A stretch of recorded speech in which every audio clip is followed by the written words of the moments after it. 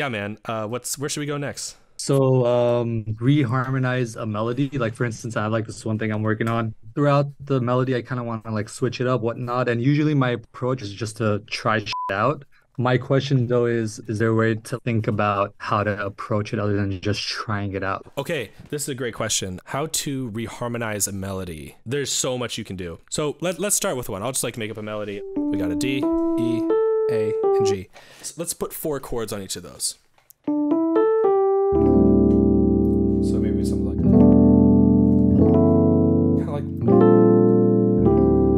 that was just pretty.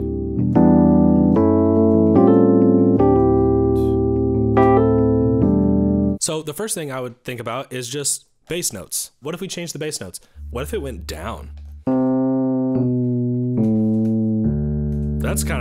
I kind of like that more, because then the melody's going up. So it's like opposite directions. You know, I can make this C major. That's kind of the first thing I think. Then for B and E, maybe this. You know, that's interesting because B minor is a little further away. And then for A, I can go A sus, I can go A dominant, I can do A alt, I can do fucking weird shit, I can do like B flat over A for no reason, or E flat minor. Woo.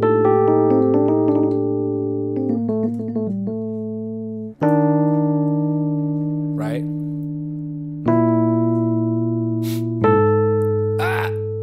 This might be weird.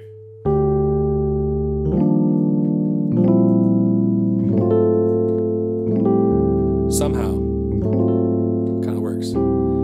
Which leads to one of my thesis statements. Everything sounds good. Asterisk.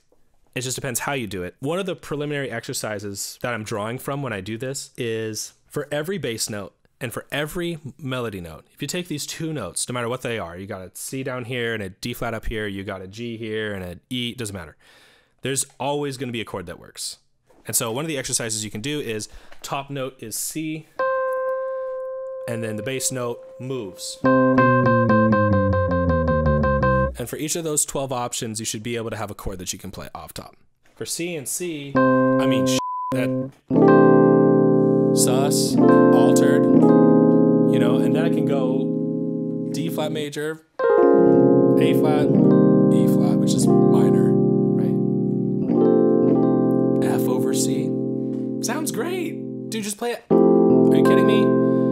Just an F major with C in the bass? Fucking magical. But first you should be able to do 1 for each. Just 1. Some of these are gonna be more problematic than others. You know, when you have that flat 9 interval, that's a challenging interval to compensate for.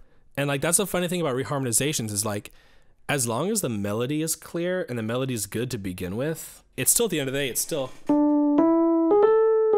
and landing on D minor, like it's strong. For some reason, when people start reharmonizing a tune, they just reharmonize the whole thing. It has to be on 100% the whole time. You have to reharmonize 100% of the chords. Like really? Like that doesn't seem creative. That's all I think about when I play harmony, is melody. Because what's harmony? It's just a combination of notes. But then melody is like a combination of notes over time. So if you play 2 chords, there's a melody. When you reharmonize a tune, you have to respect the melody. As long as the melody is clear. And if it's clear, shit, you can do just about anything below. Just don't f it up. Like, if that melody's clear, it's going to be fine. Because on that A flat voicing, I am playing a triad on top. And that's one of the ways I'm making the melody sound really clear. Because that's a clear sound. A second inversion major triad is like, to me, the most stable fucking sound you can have. It's the best. The intervals are progressively getting smaller. And then the A is also supported by this major 6th interval, which is like the best interval, dude. I love a major 6th interval. It's like a pyramid. It's like, you know, on the bottom part of a pyramid, you have a bigger block and then you have a smaller blocks on top. And like, that's why I love this.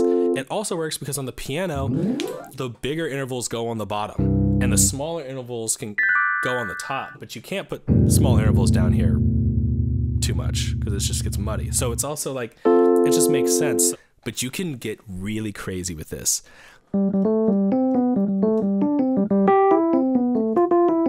Right? right, and I'm just gonna make the left hand.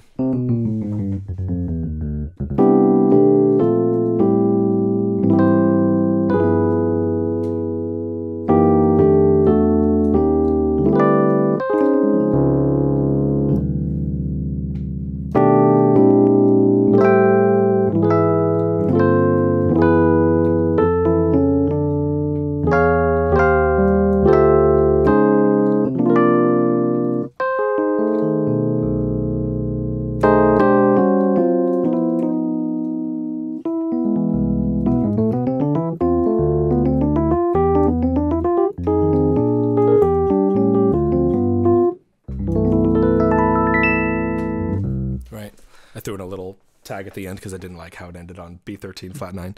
So it can feel like there's this one track and then the reharmonization is like it's going, oh, and we can feel it coming back to where it's supposed to be. And so then you can just decide how crazy you want to go. Yeah, thanks so much, you guys. Really, really appreciate it. It was an honor. Thanks so much. All right, bye. Peace. All right, guys. Peace.